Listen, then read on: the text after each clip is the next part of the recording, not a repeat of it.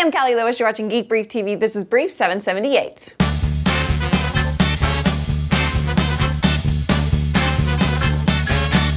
iOS 4 came out yesterday, available to download for free after you update iTunes to 9.2. The biggest thing in 4.0, of course, is multitasking.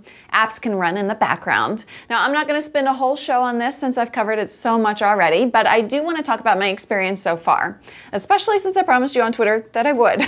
I sound like a broken record, but I love the ability to play Pandora in the background while working on other stuff. Before you get in the habit of closing apps to get them out of the dock, you'll wind up with a lot of open apps, which is dangerous because it'll run down your battery quicker. So let's talk about battery life. A lot of people are saying they've seen an increase in battery life. I've had exactly the opposite experience, and I know I'm not the only one. With 2 or 3 apps open, the screen brightness set at 1/3, I lost 10% of my battery in 20 minutes. In the first 6 minutes, it had dropped from 96 to 92% and just kept going. Since different people are having different experiences, I'm not going to make a blanket statement, and I expect it to get better, definitely with the iPhone 4's hardware. Just be aware of the possibility for now. A company called Pixel Optics is working on new kinds of eyeglasses. They say emP glasses are the first dynamic electronic lenses.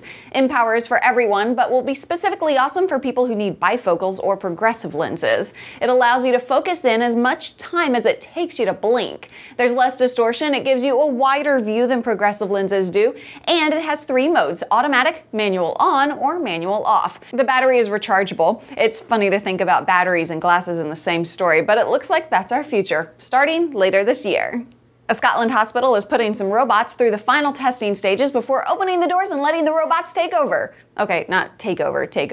They're not going to be doing brain surgery, but they will be bringing you your food and medicine and will do the job that no one else wants, carrying around the clinical waste. All the staff members will have a PDA they can use to essentially whistle to the robot when they need something done.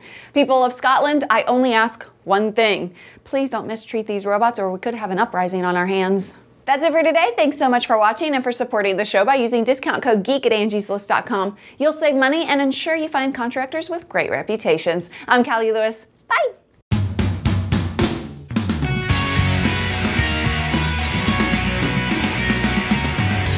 A Scotland hospital is putting some robots through the final testing stages before opening the doors and letting the robots take. Boy, oh boy, oh boy!